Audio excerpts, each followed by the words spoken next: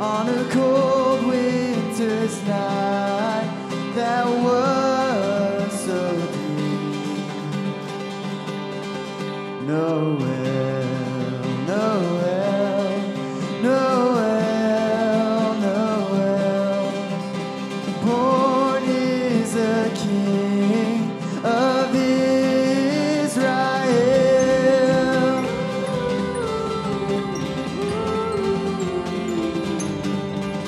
They looked up and saw a star shining in the east, beyond them far, and to the earth it gave great light, and so it continued for day and night. Noel, Noel, Noel, Noel. Born is the King of Israel. Noel, Noel, Noel, Noel. Born is the King of Israel.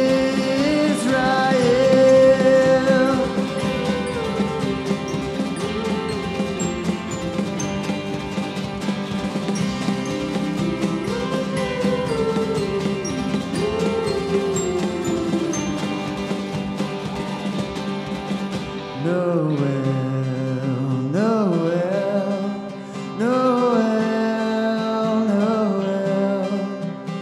Born is the King of Israel.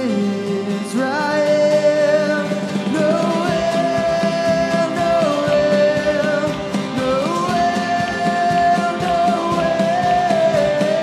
Born is the King of Israel.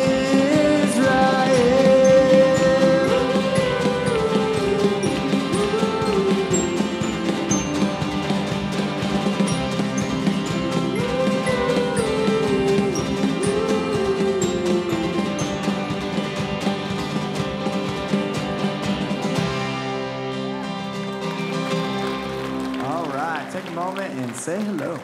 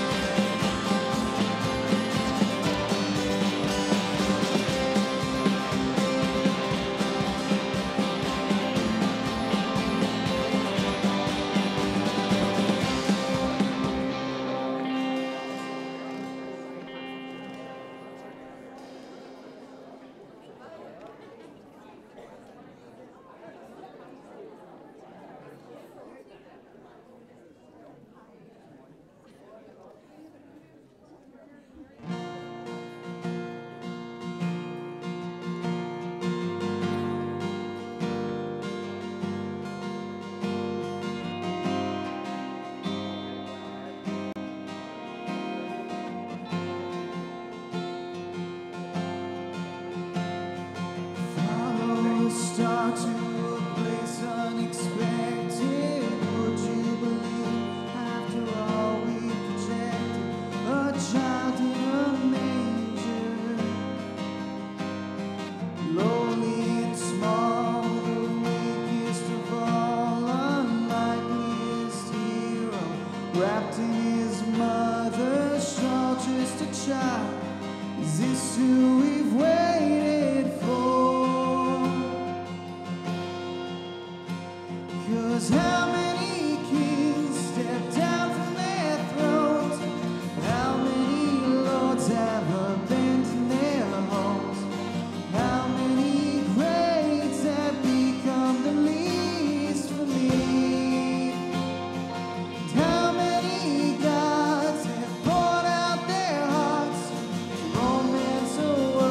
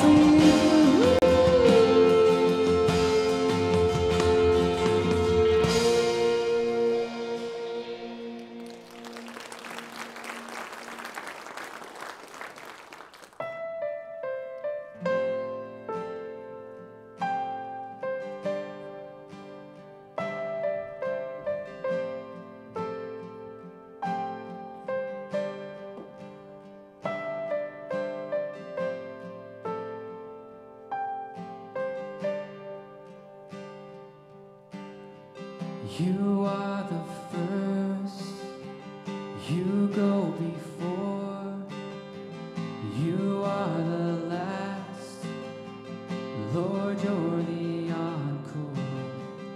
Your name wins lights for all to see. The starry host declare your glory. And glory in the highest, and glory in the highest, and glory in the highest, yeah. Apart from you, there is no God, light of the world, the bright and morning star. Your name will shine for all to see. You are the one, you are my glory,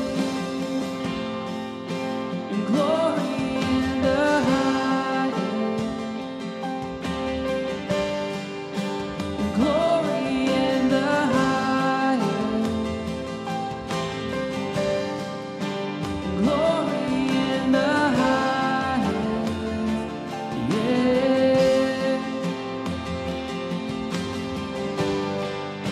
And no one else could ever compare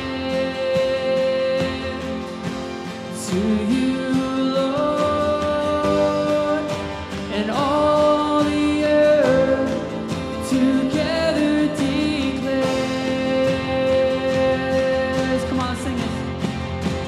Glory in the highest, glory in the highest, glory in the highest,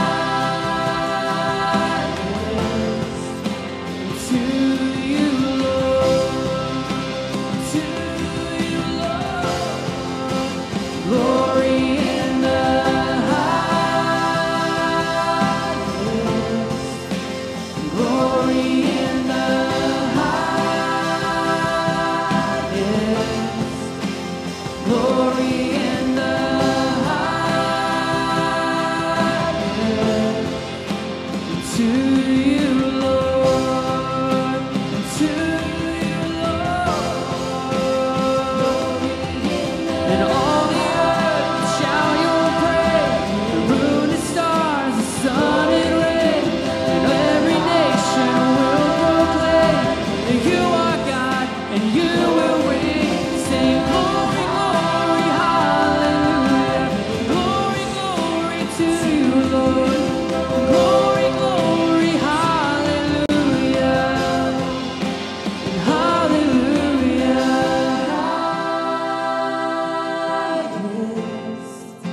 And hallelujah.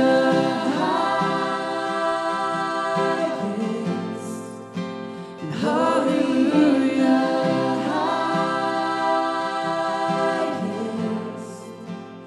To you, Lord, and to you, Lord.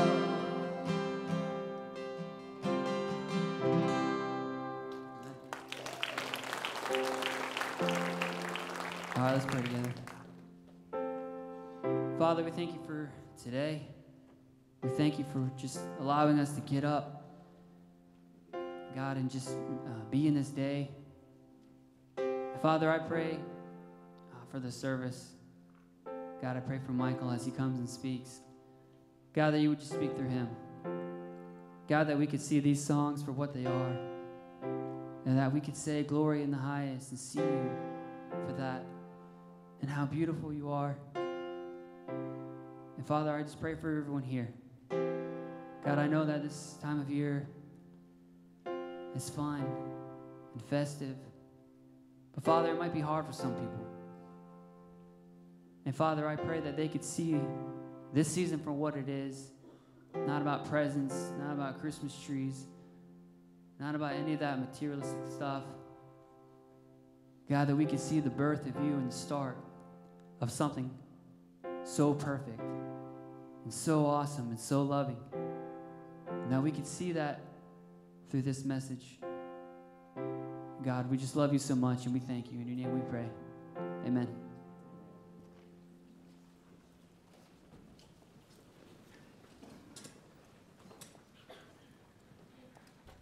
What is most important? What's most important for God's universal church as a whole? What's most important for us here at Freedom? And what's most important for us individually? If I haven't met you yet, my name is Michael Fear. I'm not on staff, but I lead our young adults here at Freedom Bible Church. That's the 18 to 30-year-old age group. And recently had a son, or I guess not recently now, it's been about 8 months, but because of him, my wife is staying home to raise him. And, you know, if you guys have done that, you know that it's a little bit tight around the house. You don't have that extra money you once had, and things get tighter. So what I wanted to do is, try to find a way to make extra money.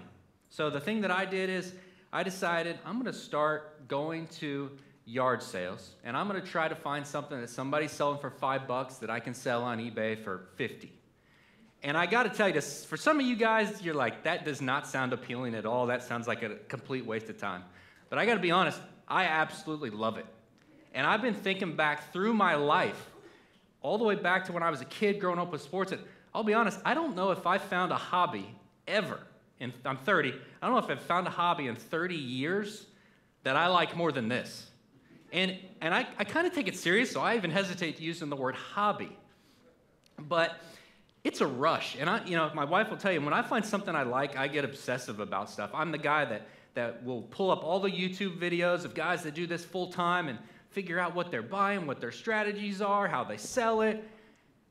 But here's the problem when you're like that, Me personally, I found out the last couple months, because I found something that I love spending so much time on, that I get a little distracted. And I lose a little bit of focus when I find something like that. And I found myself not thinking of the things of God enough and thinking of yard sales. And it's Christmas season. The reality is I'm probably not the only person in this room that feels the same way. Whether it's you're trying to find the right gifts for everybody, whether you're preparing for family to come in town the next couple days, or whether you feel like you lost focus of God. These verses that we're going to study today, 1 Corinthians 15, 1 through 11, are verses I've had in my head for probably 3 months. And I actually was going to use these verses we do a young adult conference every year. It's going to be in February this year. And I was going to do these verses then. I still may. We'll see. But I thought they fit perfectly today. Part of me wonders if these verses have been in my head for so long because God in his sovereign plan knew that I was going to find something that I was going to love, that I was going to spend a lot of time on. So we'll go through that today. And I think God, through the writing of Paul, is going to remind us what's most important for the church as a whole, America and the entire world, what's most important for freedom, and what's most important for each one of us. So we'll go over that. And before we get to the verses, though, the author of 1 Corinthians is Paul. And if you don't know who Paul is, before he was a Christian, he was a religious fanatic, literally worked to systematically kill Christians, to systematically kill them. Didn't just hate them, would kill them. The Bible says after Stephen gave an incredible message, it says Paul approved of the execution of Stephen. Paul was such a living terror. Here's what the disciples thought when they heard that he had become a Christian. He had become a disciple of Jesus. Look at this. It's in Acts 9. And when Paul had come to Jerusalem, he attempted to join the disciples. And they were all afraid of him, for they did not believe him. They didn't believe he was a disciple. But Barnabas took him and brought him to the apostles and declared to them how on the road he had seen the Lord who spoke to him, and how at Damascus he had preached boldly in the name of Jesus. Paul was such a crazy terrorist that was killing Christians, they didn't even believe that he was a changed man. Paul became the greatest missionary of all time, proof that God can save anybody. Here's the reality of that. If this is your first time in church and you feel like God can't save me, he doesn't know what I've done, have you been systematically killing Christians? The answer is no, or you wouldn't be in this building today. God can save anyone. Paul goes on to spend 1.5 years in Corinth, starts the Corinthian church. After he leaves, things kind of go crazy. So Paul writes this letter to the Corinthian church, which is 1 Corinthians, what we're getting ready to study. But to truly understand, we're in 1 Corinthians 15, by the way, if you've got your Bibles, 1 Corinthians 15. To truly understand maybe some of the significance of chapter 15, we have to know what the first 14 chapters were about. Again, the chapters weren't there when Paul wrote it. They were added afterwards to help us categorize it. But we have to understand what the beginning of his letter said to understand the significance. So I thought, what better way to understand the first 14 chapters than we should just read the first 14 chapters. I'm just kidding. But we should just read the first 14 chapters. But let me summarize them for you. Chapters 1 through 3 are about unity. They're about our ability to understand the fact that we understand who Jesus Christ is comes from God. It's not an earthly wisdom, it's a heavenly wisdom. Chapters 4 through 6 are about serving with a humble heart, how to handle disputes, and the seriousness of sexual sin. Chapters 7 through 10 are about marriage, food sacrifices, total surrender. Chapters 11 through 14, some of the most debated chapters in the entire Bible, are about head coverings, spiritual gifts, communion, and tongues. So now that we know that, let's read 1 Corinthians 15, 1 through 11. Paul's talked about all those things, and here's what he says. Now I would remind you, brothers, of the gospel I preached to you, which you received, in which you stand, and by which you are being saved. If you hold fast to the word I preached to you, unless you believed in vain. For I delivered to you as of first importance what I also received, that Christ died for our sins in accordance with the Scriptures, that he was buried, he was raised on the third day in accordance with the Scriptures, and that he appeared to Cephas, Peter, then to the 12. Let's go on. Then it says, then he appeared to more than 500 brothers at one time, talking about the resurrected Jesus, most of whom are still alive, though some have fallen asleep. Then he appeared to his half-brother James, then to all the apostles. Last of all, as to one untimely born, Paul says he appeared to me. For I am the least of the apostles, unworthy to be called an apostle, but because I persecuted the church of God. But by the grace of God, I am what I am. And his grace towards me was not in vain. On the contrary, I worked harder than any of them, though it was not I, but the grace of God that is with me. Whether then was I or they, so we preach, and so you believe. What did Paul preach? The gospel. So we're going to talk a lot about today. What is the gospel? It simply means good news. If you're new to this, the gospel simply means good news. Why do we have to have good news? Is because there's bad news. The bad news is that we are in a fallen, sinful world. We're imperfect. We have a sin nature. We rebel against the things of God. And because of that, we cannot be in the presence of a perfect, holy, righteous, just God. But God, in his mercy and in his love, came down, took our place, went to the cross, raised 3 days later, and because of that, we can trust that we can spend eternity in the presence of God. That's the good news, that we can't do it, but God did it for us. And I think sometimes we see the gospel as a beginner-level topic. Like, this is what the rookies in church do. They talk about the gospel. The varsity Christians, they're studying Revelation. They're studying the deep theology. Well, the gospel is the most important theology, and it is deep theology that we must understand. Who cares if you have Revelation memorized if you get the gospel wrong? It is the most important thing. And, I've said this before, but I think for me, a while back, I saw the gospel, the good news of Jesus Christ as a one-time thing. Something that just happened like for conversion. Once you need Jesus to get saved, and then after that, you're just a little unsure what's the significance there. So if there's one thing I want us to take away from this message, it's for us to see the gospel and Jesus as bigger than it is, as bigger than ever. Not as just some figure for a holiday, but as a real person who is not dead, who is still living, and who reigns over the world. Let's take a close look at 15, 1 through 4. Now I would remind you, brothers, of the gospel I preached to you, which you received, in which you stand, and by which you are being saved, if you hold fast to the word I preached to you, unless you believed in vain. For I delivered to you as of first importance what I also received, that Christ died for our sins in accordance with the Scriptures.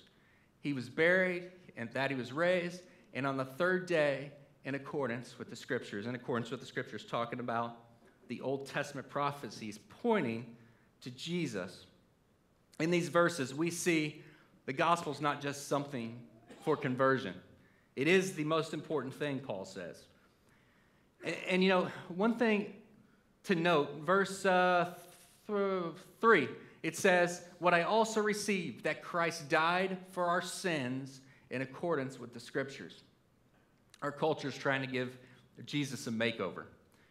But we have to understand the reality of the importance of how God feels about sin. He felt so strongly he had to send his son here to take the punishment for us. But one thing I wanted to add is, the idea of repentance, us turning from sin and turning towards Jesus. The word repent, and I've told our young adults this recently, the word repent has kind of a negative stigma attached to it, and that's mainly because it's been hijacked by people on street corners with signs. But the reality is that the word repentance is a good thing. It's a word we should celebrate. It's us turning away from the world and turning towards Jesus. Let's not shy away from the word repent. It's when we tell people to repent, it's done in love. It's done in kindness, the way God looked at us. Paul says, let me remind you, brothers, of the gospel that saved you. He's saying, this isn't new. You heard this. You believed it. You trusted in it. You were saved by it. And you can stand confidently in it. How could you possibly lose your salvation if you couldn't earn it in the first place? It doesn't make sense.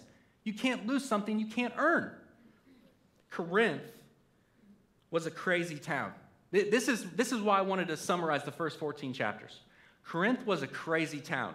The phrase Corinthianized became a slang term to represent immorality, drunkenness, drunken debauchery. The word Corinthianized became a slang term for those things. It was so crazy.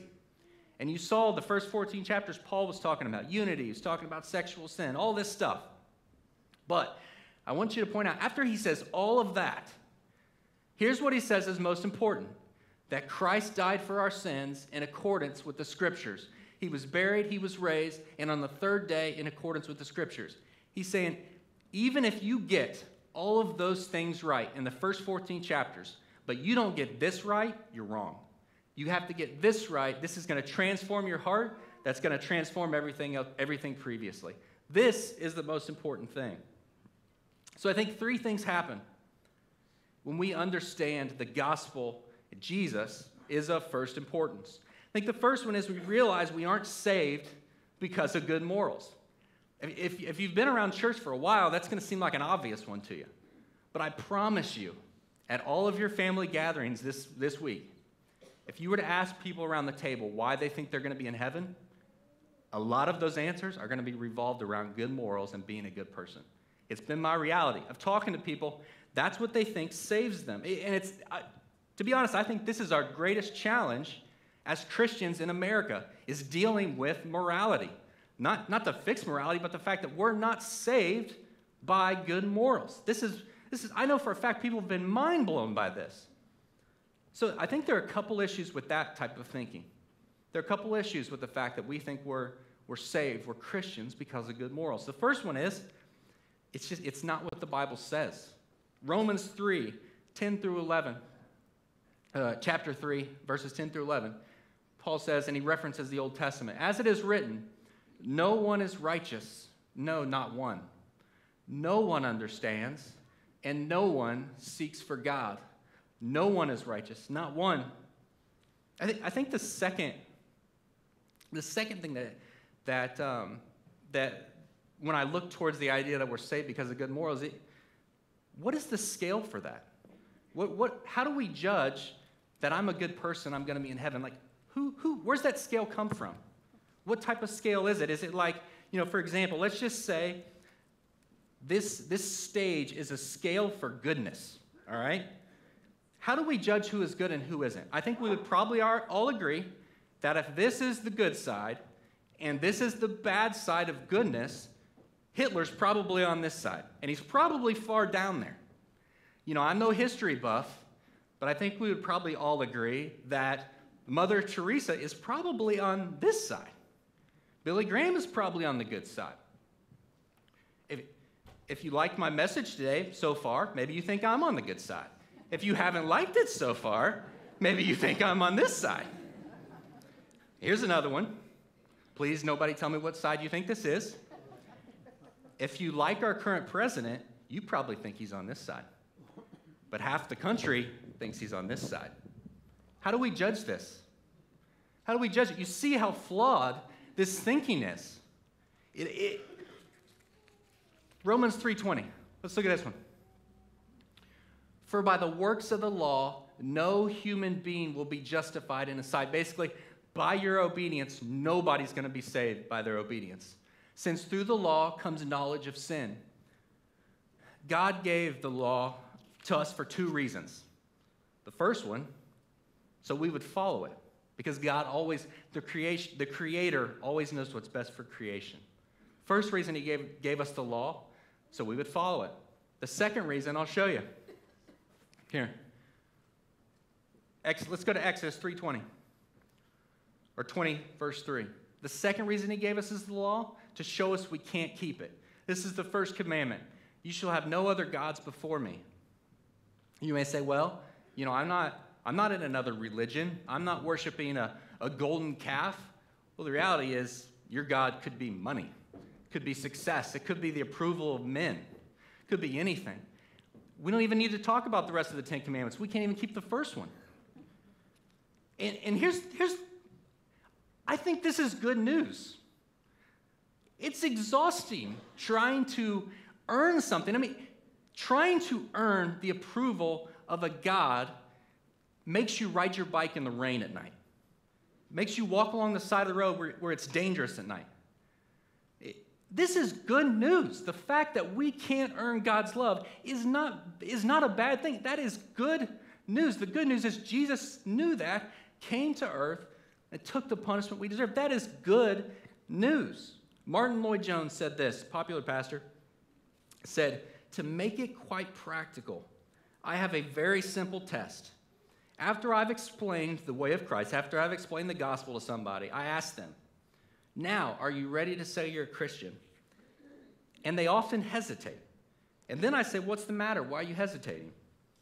And so often people say, I don't feel like I'm good enough yet. I don't think I'm ready to say I'm a Christian now. And Lloyd-Jones said, it sounds modest to say that, well, I don't think I'm good enough. But when you're saying that, it's a very denial of the faith. The very essence of the Christian faith is to say, Jesus is good enough, and I am good enough in him. We are saved by grace alone, through faith alone, and Christ alone. Three things we realize when we understand the importance of the gospel. The first one is we're not saved by good morals. The second one is our perspective changes. Let's read verse 5 through 7. It says, he appeared to Cephas, then to the 12. Cephas is Peter, then to the other 12 disciples. Then he appeared to more than 500 brothers at one time, most of whom are still alive, though some have fallen asleep. Then he appeared to James, then to all the apostles. He appeared to more than 500 brothers at one time, Jesus did, after he was raised from the dead. I love that line. It's like Paul saying, hey, if you don't believe me that Jesus was raised from the dead, there are 500 people that saw him, and most of them are still alive. If you don't believe me, go ask them. They're still here. Go ask them. And you know, like I said, I've been reading these verses for probably the last 3 months. And this never stood out to me until I was listening to a pastor's sermon on this text this past week. He appeared to Cephas, who is Peter. Do you realize what that means? Peter was the one to deny him in front of everybody else. And Jesus goes to see Peter. He goes to see the other 12 disciples who were in hiding, afraid for their lives. That's our Savior. He goes to see his brother, half-brother James, who didn't believe in him at first. That's our Savior. These guys, they abandoned Jesus. Yet in his love and compassion, that's who Jesus goes to see. That's our Savior. I don't need to know your past. I know who Jesus is. You know, this world is temporary. This is not our home. Christmas is a fun season. Me and my wife were talking about that this week. It's like, man, there's something, it just seems special. There's just something that when you see the tree up, you see the decorations, you see the lights, it just makes you feel good. But the problem is that it doesn't last throughout the year. December 26th can be kind of depressing, or when you take the lights down, you take everything down, it can be kind of depressing. And you know, I thought of this. It's like, I'm all for giving gifts. It's a good thing. I don't see why not. But do you realize that every gift that you're going to give this year, every gift you're going to receive, is going to one day be in a landfill, or you're going to sell it for $5 on a yard sale? And I'm going to buy it and sell it for 40.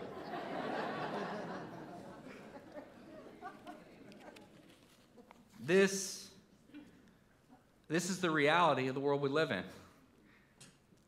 As great as Christmas is, our joy can't be found in Christmas. It's got to be found in Jesus. Think about this. I mean, Peter went from being scared for his life, and all the disciples were, scared from their lives to be willing to give their lives for Jesus. What changed? Their perspective. They had the Holy Spirit. Their heart changed. And here's the reality, and I'm glad, Ryan kind of mentioned it in his prayer. The reality is this is not going to be a good Christmas for everybody. It could be, I'm not in La La Land up here. It could be your first Christmas without a husband or a wife, first Christmas without a son or a daughter, first Christmas without a parent, grandparent. That's the reality of the world we're in. But here's what I was thinking about. Jesus' birth is not the end of the story. He goes on, he dies for us. He raises 3 days later. And because of that, we can always trust God has our best intentions in mind because of what he did on the cross. We can have hope that this isn't our home. This is only temporary.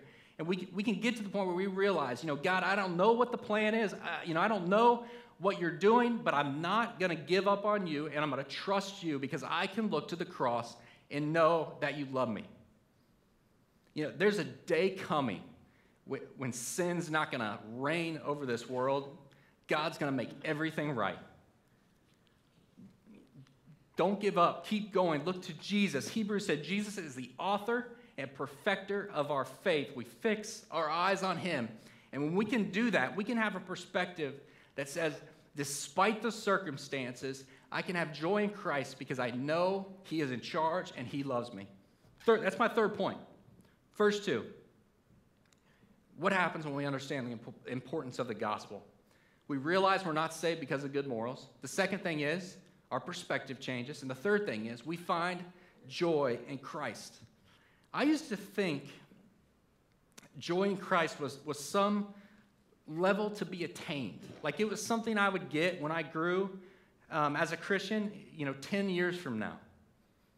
But then I heard a pastor say it, and I don't really even remember what he said, but it just kind of came to me that, my joy in Christ is realizing today, what God did for me. I can have joy in Christ because I can have joy of what he did. He came to this earth, died on the cross, and saved me from my sin. That is what joy in Christ is. And let's listen closely to what Paul says right here. It's in verse 8 through 11. Listen how Paul talks about himself. Last of all, as to one untimely born, Jesus appeared also to me. For I am the least of the apostles, unworthy to be called an apostle, because I persecuted the church of God. But by the grace of God I am what I am, and his grace towards me was not in vain. On the contrary, I worked harder than any of them, though it was not I, but the grace of God that is with me. Whether then it was I or they, whoever preached the gospel, so we preach, and so you believed.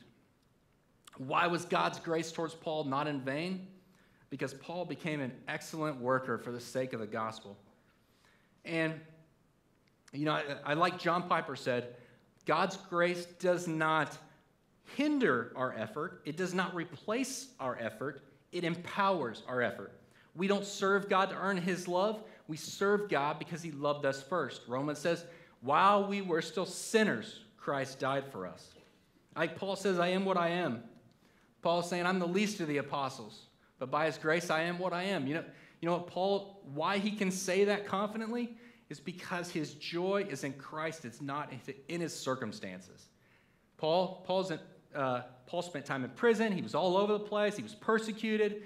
Yet all of it, he had joy in Christ because, again, his joy was not in his circumstances. It was in what Christ had done for him and how he had changed his life. He's content where he's at because of his joy in Jesus. And that's why nothing could shake Paul. Paul would have been a crazy guy to try to stop. Like, nothing could shake him. I want to close with this. Let's go back to verse 3.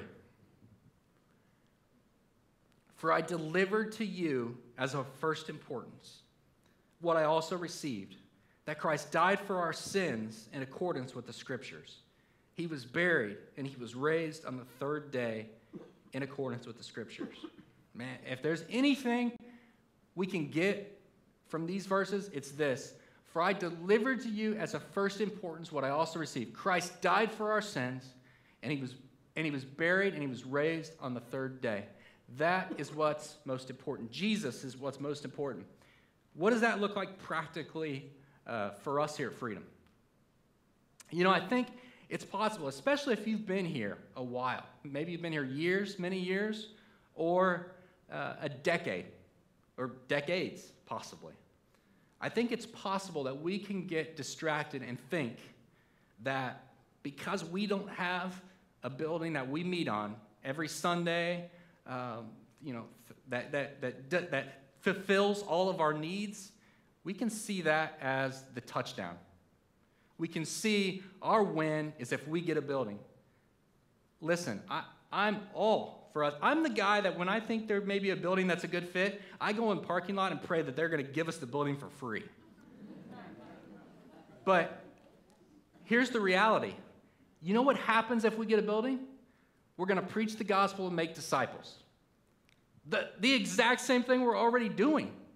You see, all of those things, building, ministries, programs, they're all important. They all help us share the gospel and make disciples, but they're not the most important thing. The gospel, Jesus, there's nobody in here that's graduated beyond the gospel.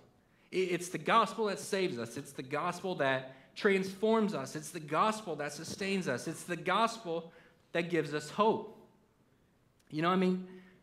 I'm all for saying Merry Christmas, but Merry Christmas, Happy Holidays. Nobody is getting saved because we say Merry Christmas. They're getting saved because their ears are opened and their eyes are opened to who Jesus Christ is. Jesus is absolutely the reason for the season, but he's also the reason for December 26th, December 27th, December 28th, and for the rest of the year. He's the reason we could get up in the morning. He's the reason for all existence. This could be your first time in church ever today, and you could be, I've had friends and family be like, so you're telling me being a good person does not make me a Christian? That idea could absolutely blow your mind today. Here's what I'll tell you. God is not here to hold us down. God is here to set us free from sin, free from the approval of man, free from the things that are literally destroying us. I've got an 8-month-old. And this morning, trying to dress him, he was screaming and going crazy. He's going through a phase right now where he does not want to be dressed at all, and to try to change him or doing anything, he goes crazy. And, like, that's us, isn't it? Like, if he would just sit still and let me do it, it would take like 1 minute. But he's kicking, screaming, and isn't that us? It's like we question God as, where were we when the world was formed? Nowhere.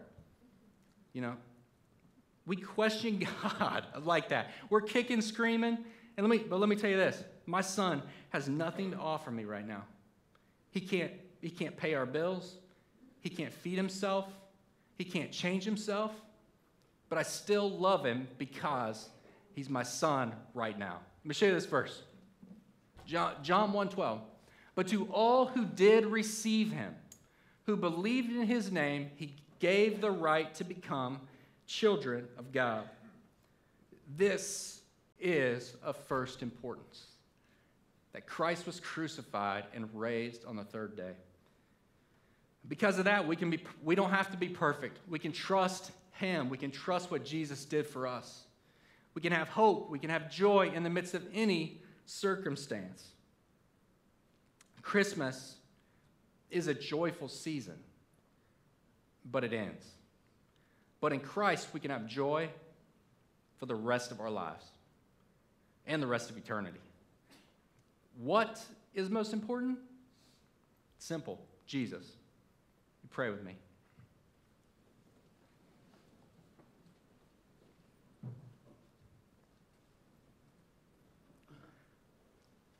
God, we thank you for coming here and saving us. It really is a simple gospel. And, we're not perfect, and we don't have it all together, but for some reason, in your mercy and in your love, you saved us. God, I just ask that, for everybody here in this room, that you would help us understand you're just not the most important thing during Christmas time. You're the most important thing the rest of the year and the rest of our lives.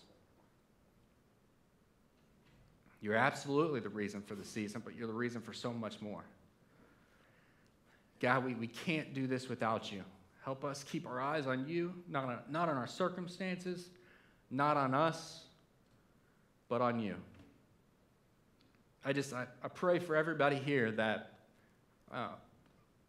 you would help us understand that this Christmas season, that you would give us courage, you would make us bold to share the gospel with family members that are around us, that may identify as a Christian, but their heart they're not. God, help us, give us the discernment to recognize whether somebody is a Christian or not a Christian. Give us the boldness to share your good news with us. And man, it is good news. God, in all these things, we thank you and we praise you. It's all for your glory. We ask all that in Jesus' name. Amen.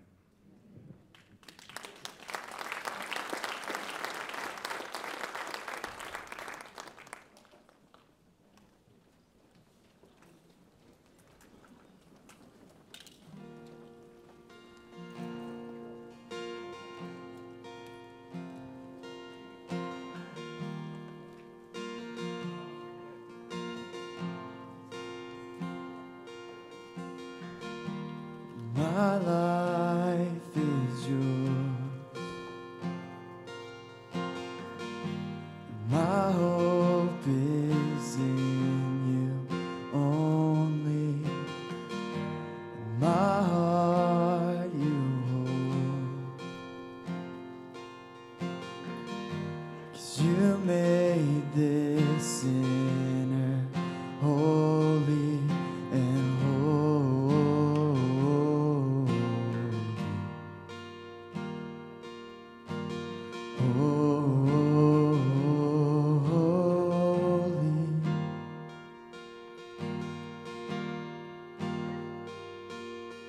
Your glory is so beautiful.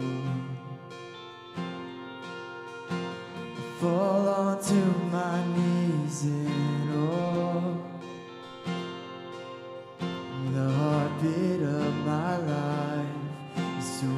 worship in your light. 'Cause your glory is so beautiful. Your glory is so beautiful.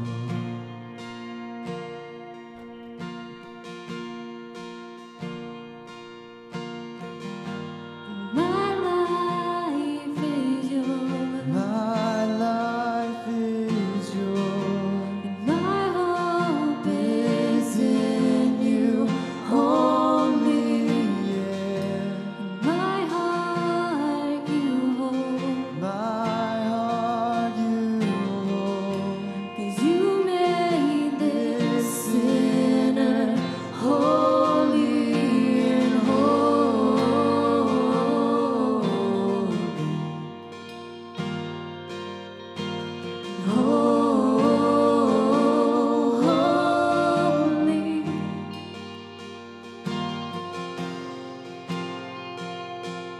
'Cause your glory is so beautiful. I fall onto my knees in awe. And the heartbeat of my life is to worship in your light. 'Cause your glory is so beautiful. Your glory is so beautiful.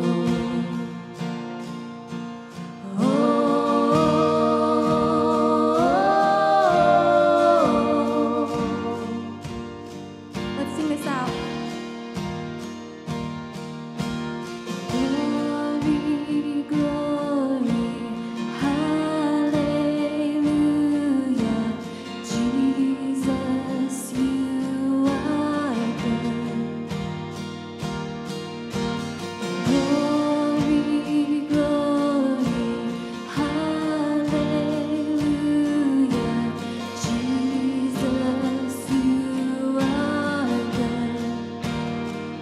We're singing glory, glory, hallelujah. Jesus, you are good. Oh, we're singing Glory, glory, hallelujah.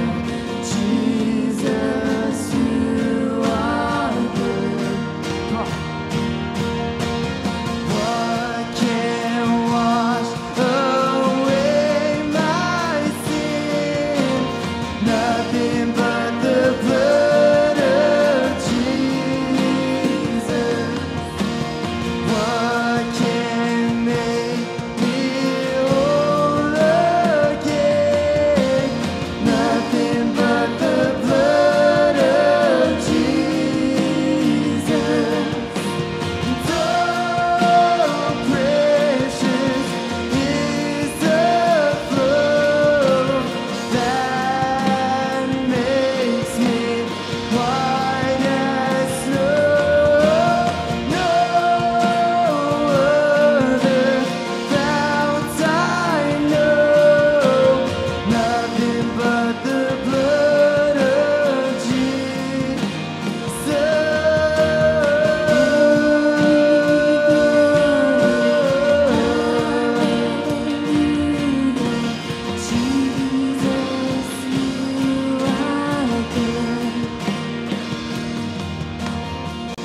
Glory, glory, hallelujah. Jesus, you are good. Just lift your voices there. Glory, glory, hallelujah. Jesus, you are good. One more time. Glory, glory, hallelujah. Jesus, you are good. Amen. Amen.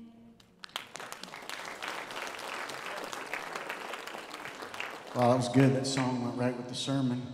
if you're visiting with us here for the first time, and you want to talk to somebody about being a Christian, you'd like that explained to you even more, you feel like God spoke to your heart, please fill out one of the cards and put that in the offering box on the way out, and we'll get with you as soon as we can. There's going to be a men's breakfast January 5th at 7:30 out at our Sable Street property. Love to have fellowship with you. Come eat breakfast. 7:30. Please sign up so we know how much food we need to make for that day. We found a brown study Bible. It's a real nice study Bible. It's got notes in it. Somebody's been listening to the sermon, taking notes. So we like that. But it's out there at the table. So if that's your Bible, go and get that. I want to say thank you to Michael Fear for him speaking for me today. I got a little overwhelmed because I got to do a sermon tomorrow night with that big crowd of Christmas Christians, you know. So I got all nervous. So I asked Michael to speak, and now I know it had nothing to do with me. It was all about God wanting us to hear that message. It was very good. So I said last week it's 6:30, so it's 6 o'clock, 6 p.m. Frank, don't mess that up. You come at 6:30, you're going to be there while we're holding candles, okay? It's a short and sweet service. We sing Christmas carols. They're going to sing their famous Hallelujah song. You all know our guys do it better than the people that do it professionally, but we get no money because it's copyrighted, but it's good. It's just our blessing. So come, hear that song. I got a message on my heart. I'm going to be nice, but I get them once a year. I'm going to let them know that Jesus is no longer a baby, and he is coming back. And we are a lot closer to the second return than we are his first coming, right? So we need to get ready. So I hope you come tomorrow night and celebrate with us. It's going to be a great night of fun. Come sit up front. Sit up front. If I wasn't a pastor, I'd sit in the back. But I'm asking you, sit up front. Make room for the visitors, okay? 6 o'clock tomorrow. God bless you. See you next time.